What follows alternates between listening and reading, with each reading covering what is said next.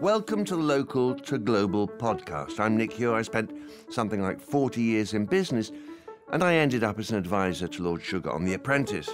Now, in this series, we're looking at why exporting is great for business.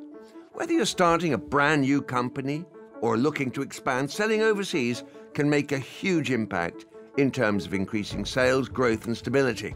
But for many, the idea of selling abroad is truly daunting. In this podcast series, I'm talking to some of the UK's standout business founders and exporters to hear about their stories, to ruminate on their successes, failures, tips and strategies for trading internationally.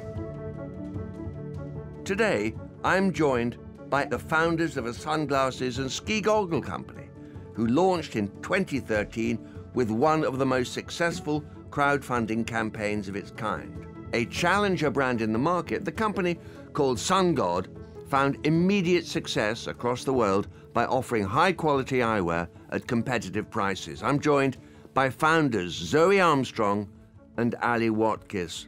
Hello. Great to have you here, both of you. It's great to be here. Great to be here, thank you. Let's start at the beginning of this extraordinary journey. Tell me how SunGod started and those initial crowdfunding campaigns that kicked everything off. So it was around 5 years ago now, so 2013.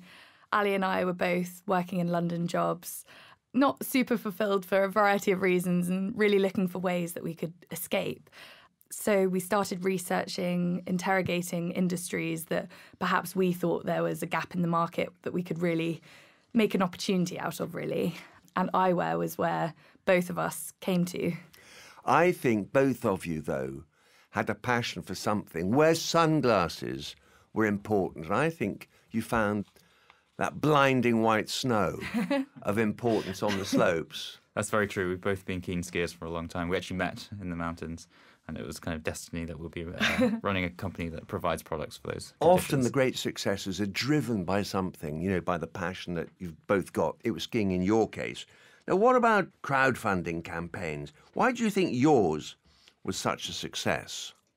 So I think for us, really, a lot of people saw the success afterwards and said to us, wow, gosh, it just snowballed, didn't it? Excuse the pun.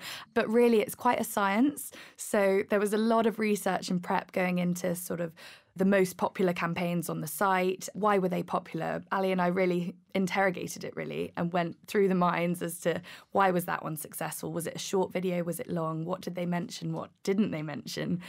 And that, I think, gave us the best possible chance for success. We didn't bank on a success. We were actually very scared of a public failure in front of a lot of friends and family. Because the crowdfunding tended to be in this country, tended to be through your network? It certainly has to start through your network. You have to get the initial kind of momentum from people, your friends and family.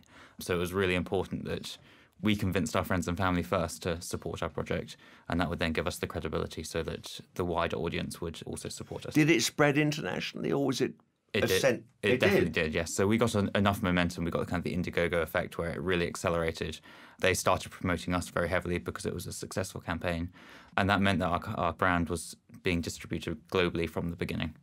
And was that always your intention? Did you think to yourselves, we're going to go into the sunglasses market. We're fed up with all those expensive ones. We don't like those cheap ones. We're going to give a good middle market, value for money, fashionable pair of bins to the market. Definitely. But was it always an international vision that you had? It was a very intentional move to go into a product that was fairly small and easy to ship globally. If you tried to sell mattresses, it would be very difficult to be an international brand, whereas sunglasses are small and compact, and it's very cost-effective to ship them globally. The other big advantage we have is the 2 seasons between the Northern Hemisphere and the Southern Hemisphere. And so by selling sunglasses to the Southern Hemisphere in our winter, it deseasonalizes our brand and allows us to kind of sell consistently throughout the year. So you had crowdfunding.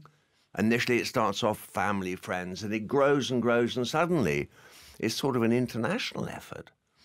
What about social media in getting that crowdfunding message out there? The amazing thing about social media is you can reach people all around the world from your local place. You're not restricted by country borders or anything else. You can post content and people consume it on the other side of the world. So it gives us a huge opportunity to globalize the business from day one. It's said that your effort, your crowdfunding effort, was one of the most successful. What sort of money are we talking about here? So for our first crowdfund campaign in sunglasses, we raised around £82,000, which obviously was fantastic for us. It gave us the cash flow we needed to quit our jobs and the impetus for the first production run of sunglasses. I think if we'd gone to a bank and said, could we have a bank loan to start a sunglasses company, I imagine they would have laughed us out of the door.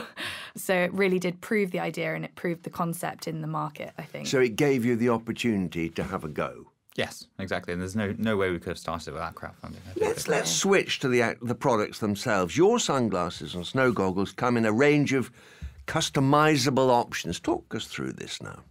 Okay, so we started with one sunglasses product and we offered a range of different coloured lenses, frames and icons and the logos in the arms. And so the customers have the opportunity to choose what combination they want.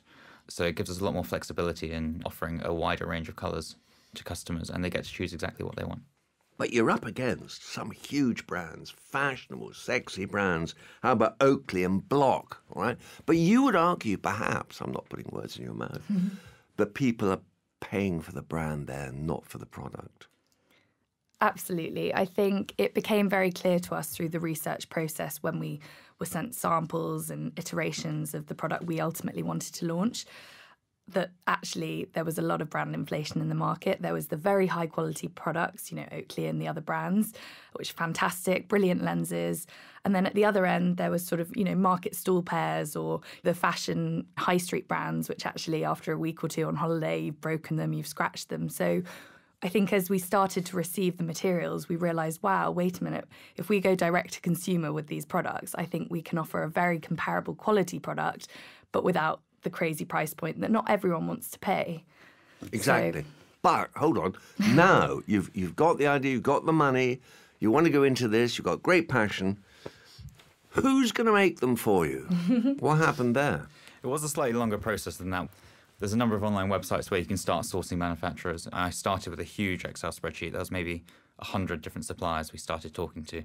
And very quickly, just through the communication, you can learn who's going to work with you to develop the product you're looking for.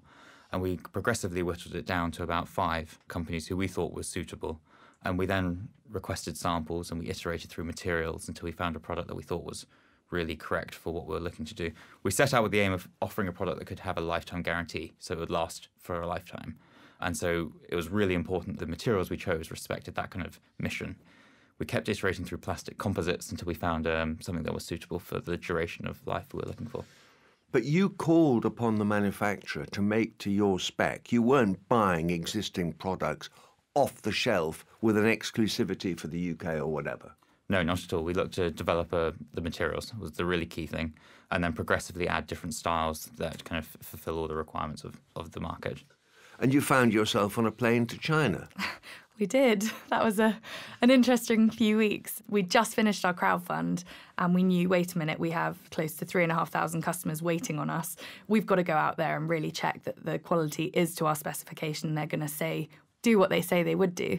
So it was an exciting few weeks. It was incredible actually seeing the whole process, meeting the contacts that we'd had so many emails with in the previous weeks and really seeing how it all came together and understanding, I think. Are you telling me that you had already sold 3,500 sets of something that hadn't even started manufacturing yet? That's right. Tricky. Stressful. What happened then?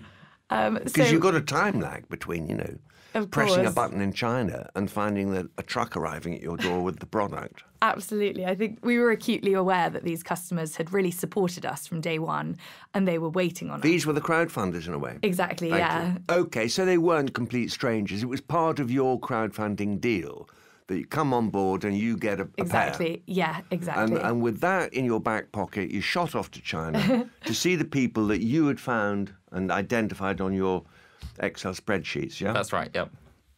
How terrifying was all this when you landed in wherever it was? It was a very large culture shock, certainly. It was very busy. We'd never been to China before. The language obviously is a big challenge in communicating with these people and making sure that we've understood each other. But it was also incredibly exciting seeing something so new, being in an opportunity to do business with these people and see the factories where our products were going to be made. And it was really comforting to see the kind of the standard and the quality of the companies that we had chosen to work with.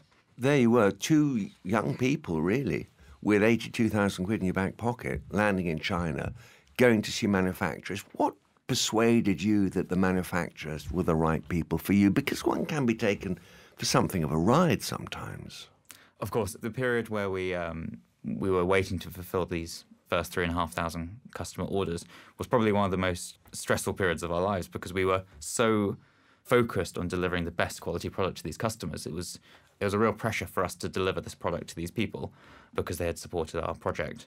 So we made sure that there was no opportunity for the manufacturers to let us down. We made sure we revisited the factory as the product was finished and checked the quality of the product before it was shipped back to England, and made sure that we made them aware of the potential scale of the business in the future so that we could continue to work with them in the future. Well, they like volume, and volume, of course, dictates the sort of lowering of the price to make it competitive. Then you're going to start shipping. And hold on a minute. There'll be a lot of startup people perhaps listening to this podcast. I think, I like the sound of this.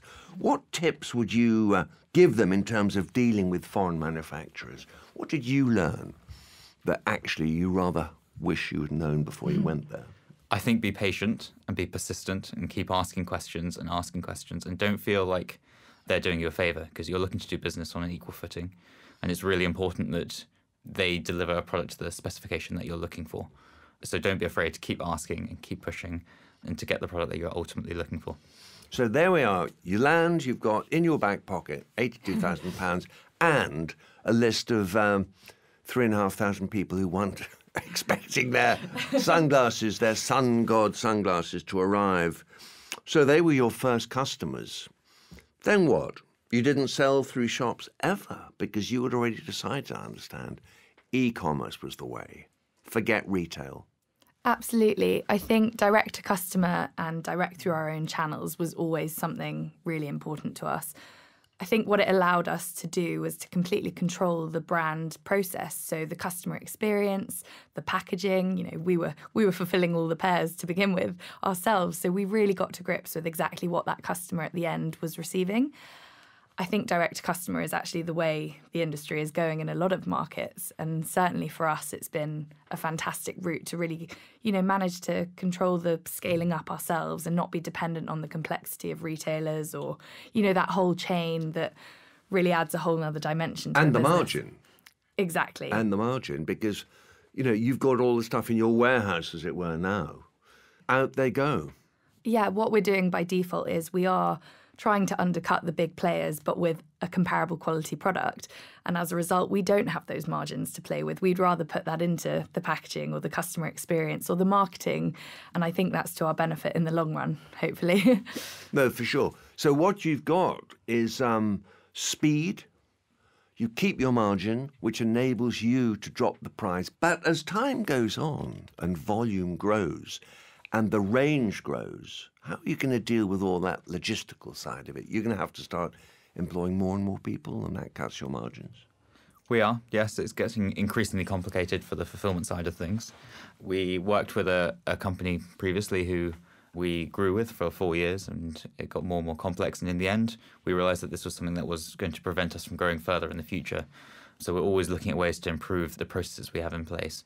I think a really key benefit is we can hold all of our stock in one warehouse in the UK. We have one team assembling it, so they know exactly what's required in terms of quality and how the products are assembled and how we want them to be shipped. And we're also working with a really good courier, so we're shipping worldwide. We can get products to Australia within 2 days, and that delights customers far beyond them going into a shop and picking a pair off the shelves. No, for sure. I understand that, yeah. You don't hold stock in Europe anyway. It's all in the UK, and that's where you deal with your worldwide sales, right? Exactly. That's where we're at the moment. I mean, 2 days to Australia is not bad, is it? Yes, so it really delights customers when we can deliver that quickly to Australia. So you've raised the money, you found a manufacturer, you've gone out and you're happy, they deliver, and you deliver. You deliver within 2 days to Australia. What tips have you got for maybe another young couple somewhere who've got a great idea and they want to start an e-commerce business? What tips have you got for them? Logistically, crowdfunding, or indeed finding a foreign manufacturer? Is there anything that you've learned that you'd like to pass on? Yeah, so it's important not to take too many big risks. Test your assumptions first and then iterate and improve your ideas. So by starting on crowdfunding, we risked a very small amount of our own personal money before we proved that people would buy the products that we were offering. And then through our website, we're constantly testing and improving and offering new ideas for the customers. I guess one of the dangers you've got is you've got a great idea, you know what you're doing, you know your market, but you haven't got the big bucks to market, to advertise, to promote. How are you coping with this? Brand ambassadors, I think, is somewhere you're deeply involved. Absolutely. I think both brand ambassadors and our customers. So after the first 4 weeks, when everyone received their pairs, they became almost our brand ambassadors. They were posting pictures, they were tagging us, and we were reusing that content to say, wait a minute, look, there's guys in America, guys in Australia, all loving their new SunGods. And that for us almost started off the user-generated content side of marketing. And we realised we don't need to necessarily spend, the big bucks on photo shoots straight away. We do now for select partners or athletes, but actually there's a lot you can do just with your own camera, friends who maybe want to come down to a photo shoot on the beach. There really is a lot you can do without having to think, gosh, I've got to get a big bank loan or I've got to spend my life savings on this marketing. There's really a lot you can do, I think, without going that far in the early days. I mean, I'm lifting up a pair of your SunGods now. It's a very discreet logo. Yeah. Was that an intentional thing? It was a very intentional move to make the logo less obvious. We didn't want it to be like a flash in the pan. We didn't want everyone to be suddenly wearing these products and then for it to go out of fashion very quickly.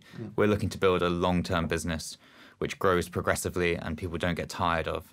And we feel by reducing the kind of in-your-face branding, that's a really good way to kind of increase the longevity of your brand. The birth of SunGod really came out of Verbier, which is where you used to spend your winter months skiing, I think. And now you've got an office in Verbier. Do you think, there's a great British crowd in Verbier, quite a moneyed crowd there. And if you sort of saturate that crowd with SunGods and they all go home in different directions, is that part of the thing? Yeah, I think Verbier actually, for us, it attracts a very international audience. So we are lucky, I think, when we have done events there in the past, the crowd, there are Scandinavians, there are Americans, and they do all come and they instantly get what we're trying to do. They get the adventure side of the brand. They ski, they hike, they're out in the elements. And hopefully the intention is that they then go home to those markets and tell their friends or tell their family and then perhaps come onto the website and are able to order online. So here we are, kicked off in Verbier in London. How did you then pinpoint markets that you wanted to go to? So it was about 2 years into the brand, we had a product launch that went very well. It's now our best-selling pair of sunglasses. They're called Renegades. And we realised as a brand we were very seasonal. We really needed to find alternate markets so that our business was year-round. And, it wasn't just 3 months of the year we were getting a paycheck. So we had a very successful online advert that we had run to the UK on Facebook. And I sort of thought, actually, why don't I try, just give it a go, put a few quid behind it, try targeting the likes of Australia and New Zealand with this very successful, proven advert. And it took off. And I couldn't believe it. We were sort of looking at our sales and suddenly Australia in certain months was winning over the UK.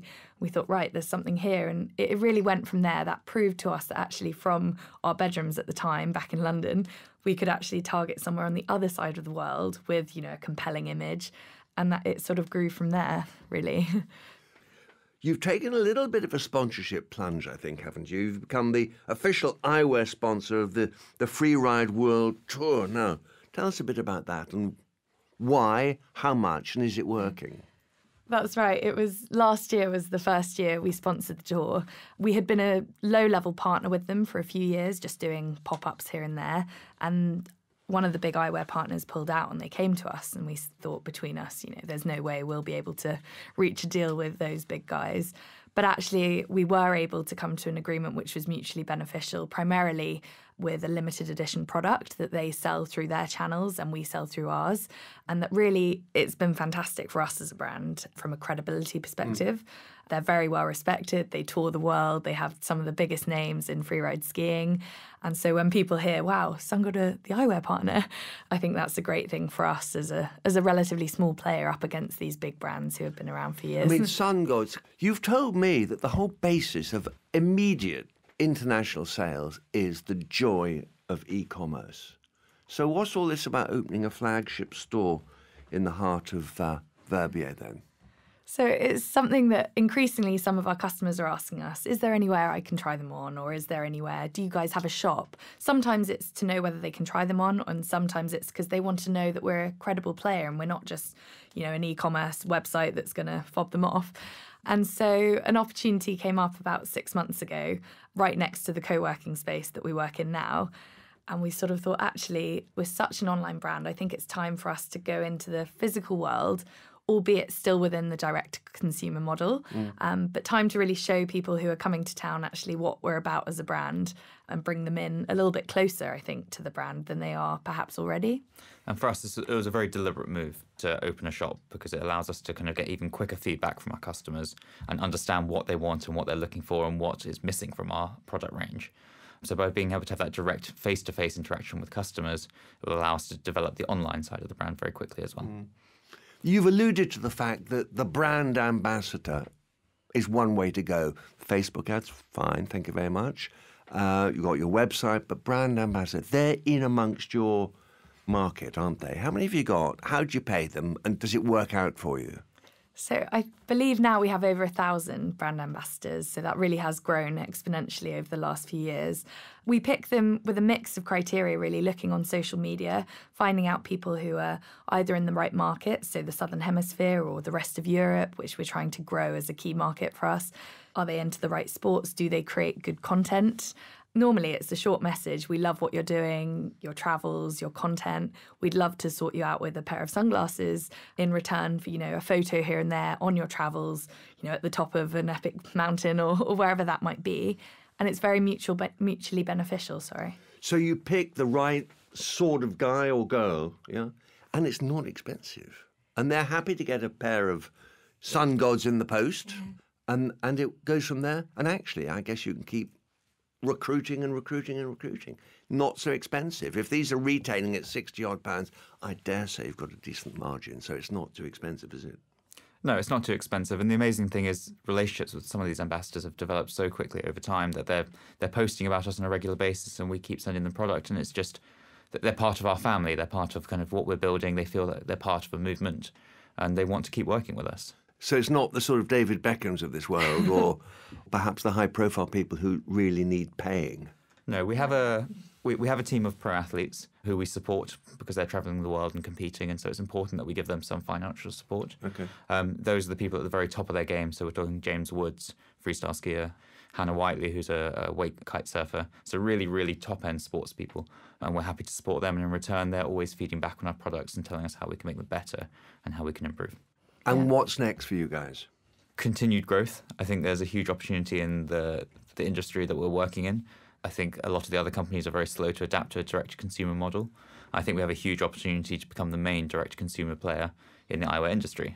So we're going to keep iterating and improving and trying to achieve that aim.